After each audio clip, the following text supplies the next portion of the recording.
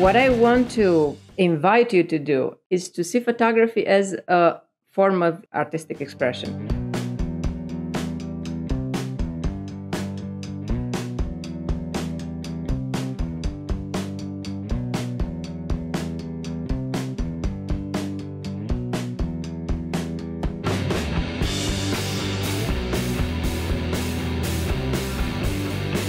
We are going to talk about fine art photography, black and white photography, and how to go from vision to creating the final image, how to put our vision into practice, how to do that through post-processing, how to get from the idea to the final image in a practical way.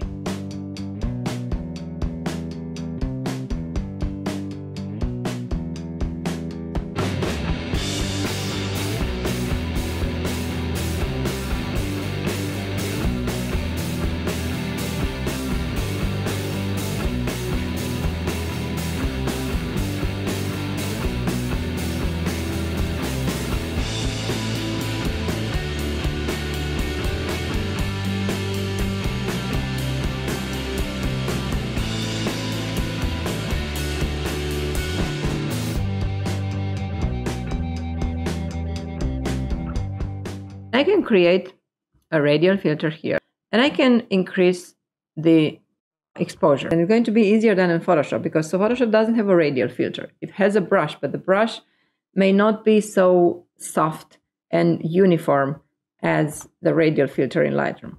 So that's how using the best tools that every software has is going to give you the best solutions.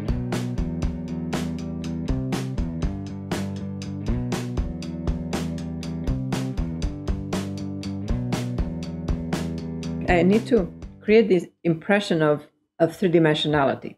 So that's the difference between what I had and what I created. You see that the flat areas that we had here that didn't have too much light have become much more visible in terms of volume. The principles are create three-dimensionality and create contrast. And this is how you can work on an image that it didn't have too much depth, and you can create it.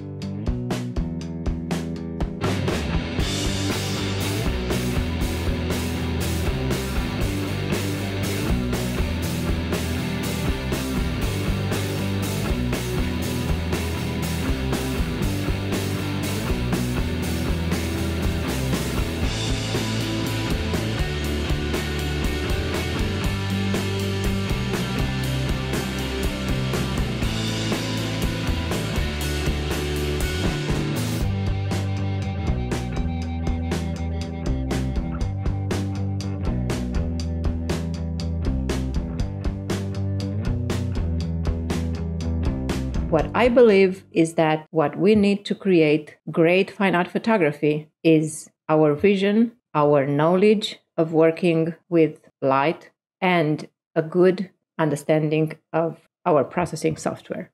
When we put all these things together, we get the best recipe for transposing our vision into an image and create the best image we can.